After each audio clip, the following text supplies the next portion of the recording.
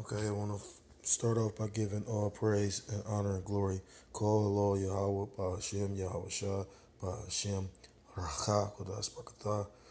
Double honors to the apostles and elders, a great millstone that taught me this truth. Peace and salutations to the Akim around the four corners of the earth, pushing the truth with faith and sincerity. Shalom to the Akim and Akwat out there listening and learning. Once again, this is a fellow servant, Yahweh Sap out of the GMS Cleveland Church, coming at you with another lesson out of this book I came across called The Judgment of Babylon, The Fall of America. Um, a view of it by Roger King. And basically, I wanted to do a lesson on the book because, like I said, I do try to do a lot of reading outside of the Bible. Not too much secular stuff, but books that are edifying to the word and the message that we're pushing. And just through the spirit, I came across this book. I figured I'd do a lesson out of it. So continuing where I left off at, it says there are too many prophecies pointing in that direction. However, I could not prove that until I found the answer to one prophecy. It says this book is about how to recognize the event and other events that will happen in a 7-year period. I'm gonna skip that. Well, no, we are very close to the start of those last 7 years. The events that is the catalyst to the start of the last 7 years will most likely be a major annihilation of nuclear facilities in Iran by Israel. That's the spirit. There has to be a major event to make the Iranians, the UN, or the European Union, along with the U.S., to confirm a treaty known as the Confirmation of the Covenant. I don't know what that means. This treaty will start the last 7 years and will then be broken 3.5 years later with the judgment of Babylon and the fall of America. Then yet to come will be Armageddon, or Yahweh Shabbat. At the end of the 7 years, this book is a guide to help you find this information in the Bible. America is going to lose its power, which which the Akim and the brothers always speak on. But if we turn back to Yahweh, we may not be destroyed, which I don't agree with. I've listened to a lot of so-called believers that believe, it just says saying scripture that if we were to turn back and repent, that you know, he would heal us. But I'm gonna actually find that.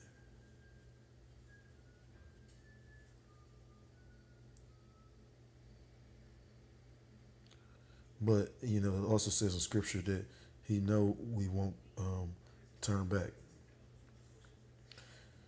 Let me find that. Bear with me for a second.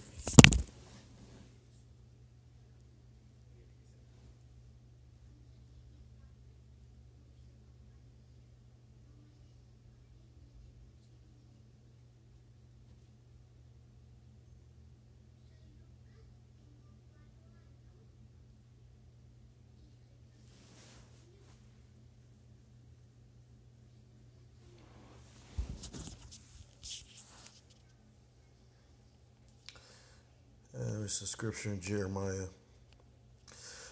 It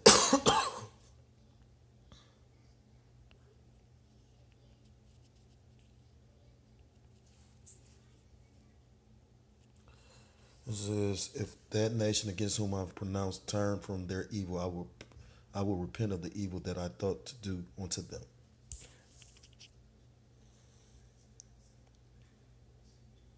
If it do evil in my sight that it obey not my voice, then I will repent of the good wherewith I said I will benefit. But that was really more so talking to Israel. And at the end of the day, in the book of Zechariah it says, 2/3 are going to be destroyed because at the end of the day, the Most High, it, like how Esau is programmed to do wickedness. He doesn't know how to do good. You know, even 2/3 Jake, you know what I mean? All they know is evil. So Jake is so wicked that he taught the wicked his ways. You know what I mean? But continue. America's going to. I read that the war that is coming will kill 2 billion people by fire, smoke, and brimstone, and in a very short time, as Revelations 9, 13, and 20. Now, I believe he's talking about the nuclear missiles.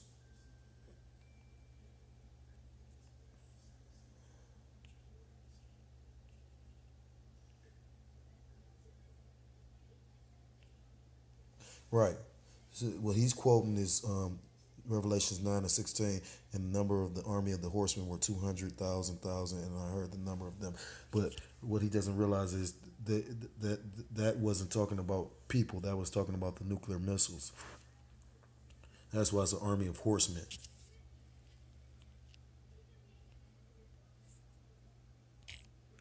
Um,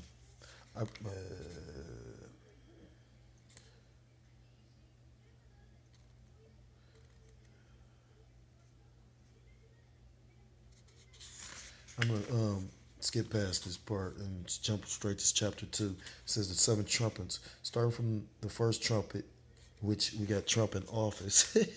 Blast, it will be exactly 100 years on July 28th, 2014. You need to know these trumpets to know where we are in the timing of events. If you can see that 1 and 6 of these trumpets have sounded, the rest will be much easier to understand. Revelations 8, 1 through 6, seven seal, prelude to the seven trumpets. When he opened the seventh seal, Salakia, I'm going to go straight to the scripture. 8. Um, when he had opened the seventh seal, there was silence in the heaven about the space of half an hour. Verse 2. And I saw the seven angels which stood before Yahweh by Hashem Yahushua, and to them were given seven trumpets. Verse 3. And another angel came and stood at the altar having a golden censer, and there was given unto him much incense, that he should offer it with the prayers of all saints upon the golden altar which was before the throne. Verse 4. And the smoke of the incense which came with the prayers of the saints ascended up before Yahweh out of the angel's hand. Verse 5. And the angel took the censer and filled it with fire of the altar and cast it into the heart. And there were voices and thunderings and lightnings and an earthquake. And the seven angels which had the seven trumpets prepared themselves to sound.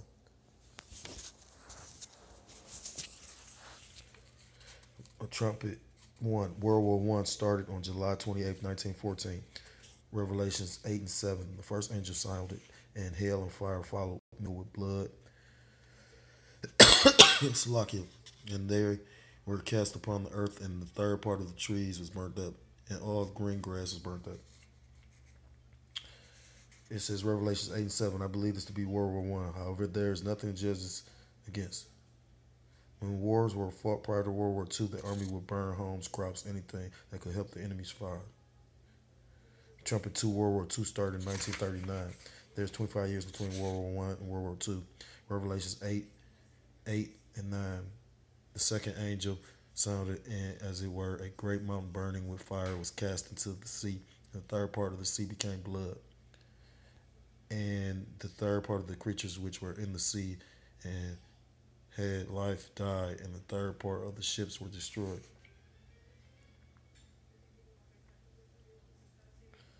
Trumpet 3.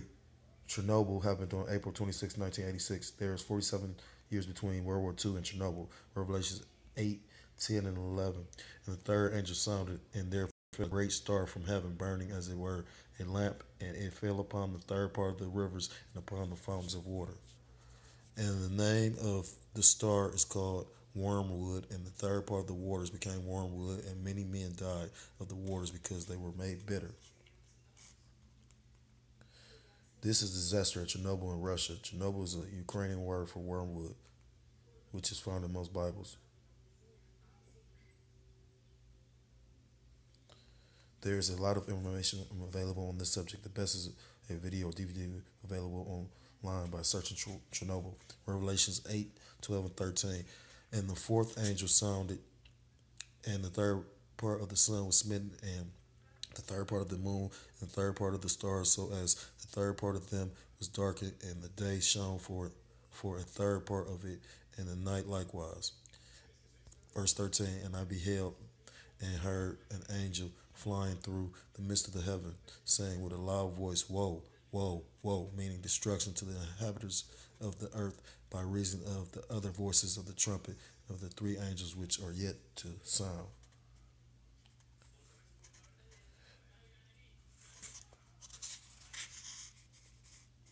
Trumpet 5. The Gulf War started in 1990, a 1 year war. For America, it was 5 months. There are 4 years between Chernobyl and the Gulf War.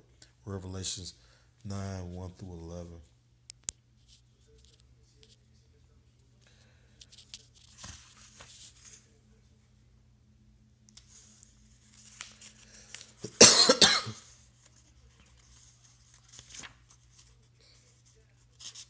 And the fifth angel sounded, and I saw a star fall from heaven and onto the earth, and to him was given the key of the bottomless pit. And he opened the bottomless pit.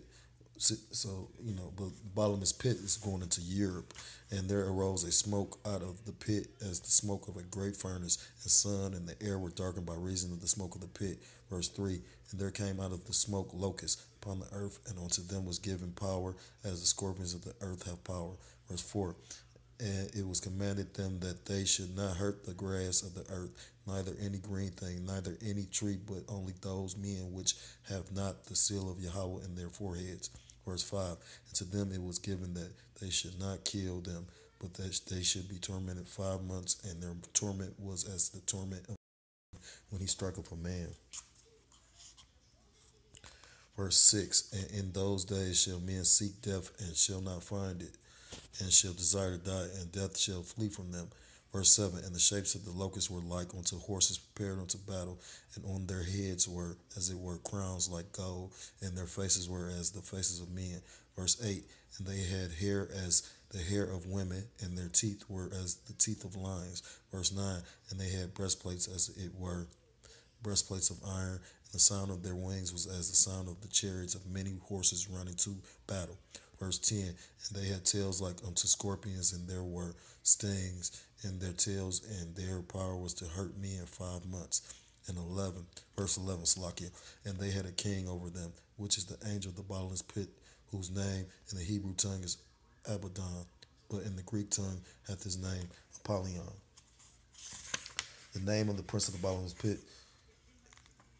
in Greek, Apollyon, English, destroyer, in the Iraq language is Saddam. The smoke from the burning wells covered the whole land for a period of 3 months and was extinguished by an American company, one well at a time. If you would check out the length of the war, you will find it took about 5 months to complete. Trumpet 6, the four angels were loose on September 11, 2001. There's 11 years between the Gulf War and 9/11 attacks. Revelations 9:13-21. And the sixth angel sounded, and I heard a voice from the four horns of the golden altar which is before Yahweh. Verse 14, saying to the sixth angel which had the trumpet, loosen the four angels which are bound in the great river Euphrates. 15, and the four angels were loosened which were prepared for an hour and a day and a month and a year for to slay the third part of men. Verse 16, and the number of the army of the horsemen were 200,000 thousands. I heard the number of them, which are the missiles. Verse 17, and thus I saw the horses in the vision, and them that sat on them, having breastplates of fire, and of jacinth, and of brimstone, and the heads of the horses were as the heads of lions, and out of their mouths issued fire, and smoke, and brimstone. 18, by these three was the third part of men killed by fire, and by the smoke, and by the brimstone which issued out of their mouths. Verse 19, for their power is in their mouth and in their tails, for their tails were like unto serpents, and had heads, and with them they do hurt.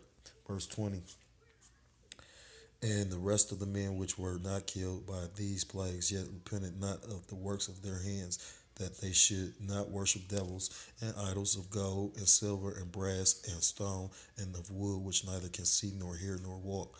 Verse 21, neither repented they of their murders, nor of their sorceries, nor of their fornications, nor of their thefts. So at the end of the day, like I just read how he said he think if we went back, we could actually like repent and he would spare the judgment. But it just told you in the scripture they won't repent.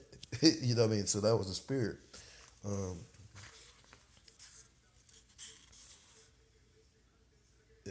so maybe this took it out.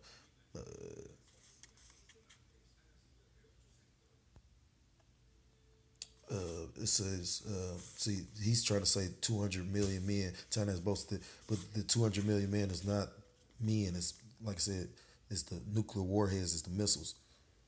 So I'm gonna even just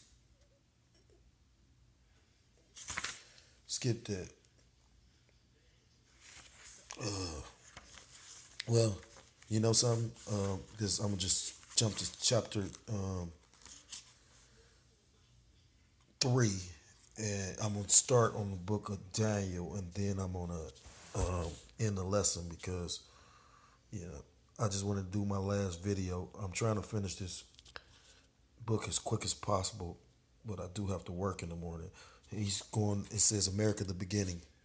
Daniel 7:4. The first was like a lion and had eagle's wings. I beheld till the wings thereof was plucked, and it was lifted up from the earth and made stand upon the feet as a man, and a man's heart was given it to it.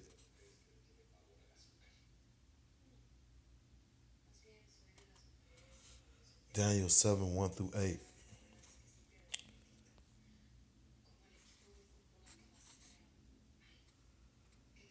In the first year of Belshazzar, king of Babylon, Daniel had a dream and visions of his head upon his bed. Then he wrote the dream and told the sum of the matters. Verse 2. Daniel spake and said, I saw in my vision by night, and behold, the four winds of the heavens strove upon the great sea. Verse 3. And four great beasts came up from the sea, diverse one from another. Verse 4. The first was a lion and had eagle's wings. I beheld till the wings thereof were plucked, and it was lifted up from the earth, and made stand upon the feet as a man, and a man's heart was given to it. Verse 5. And behold, another beast, a second like to bear